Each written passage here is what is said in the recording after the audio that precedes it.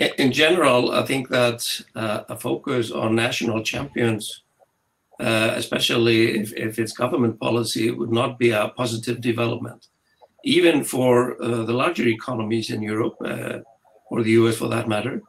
But for smaller economies, the damage could be substantial. Pushing for national champions is an inherently flawed approach with an generally abysmal track record. Does anybody remember British Leyland now?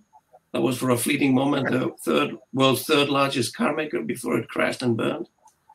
The only reasonably successful case of this in Europe is Airbus, as Pierre pointed out. But that does not seem like a good model for other industries for many reasons.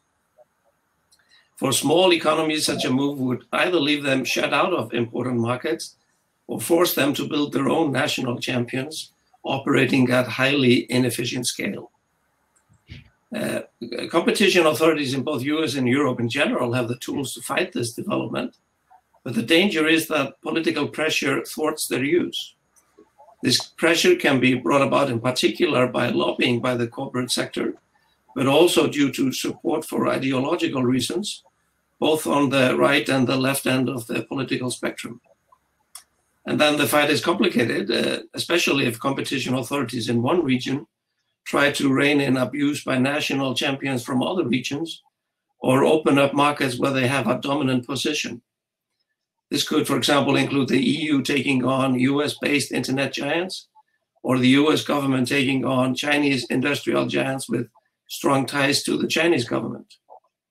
The politics involved are daunting and complicate resolving the economic and legal issues.